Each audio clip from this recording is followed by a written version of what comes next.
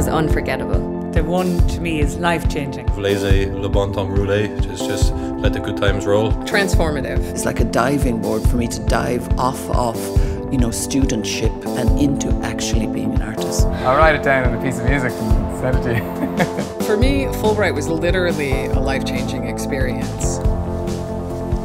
I don't know if I would have ended up being an artist actually if I hadn't had that year. What made it so wonderful was the capacity to be welcomed in without the slightest bit of you're an outsider or judgment at all. We were just enveloped by warmth, kindness, but a can-do attitude. See how different labs operate, see how different, you know, the different work-life balance, the different kind of attitude in work, and so it's just such a great experience. Somebody is like working on a new cure for cancer, and somebody has found a new form of renewable energy, and so then to stand up and say, okay, well, I play the drums and I'm going to go to New York and play jazz.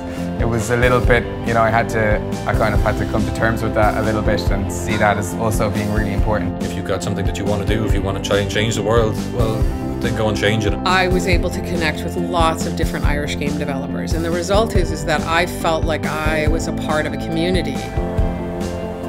Now just having these skills, and even when I'm at meetings or, you know, talking to people in different labs, to be able to say, well, these are the skills, or this is what I learned there, and people are mad to listen to you, and they take you seriously from the beginning. It's about seeing the individual, who they are, what their potential is, and being willing to embrace that. You have the time to go deeply into a subject with the full support of everybody who brought you over, everybody inside the Fulbright organization. It was an amazing experience for me.